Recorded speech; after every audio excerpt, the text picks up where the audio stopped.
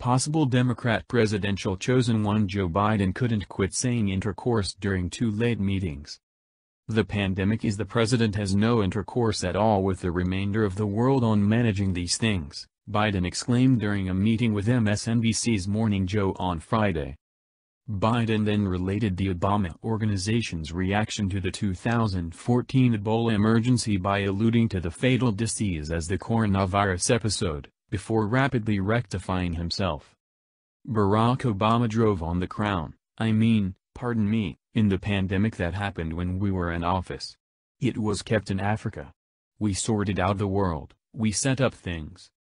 The intercourse indiscretion comes days after Biden first utilized the word during a meeting with CBS 4 Miami, when inquired as to whether he would re-establish subsidizing to the World Health Organization. On the off chance that, indeed, for instance, we take care of the issue in the United States of America and you don't illuminate it in different pieces of the world, you recognize what will occur. You will have travel bans, you will not have the option to have financial intercourse around the globe, Biden said.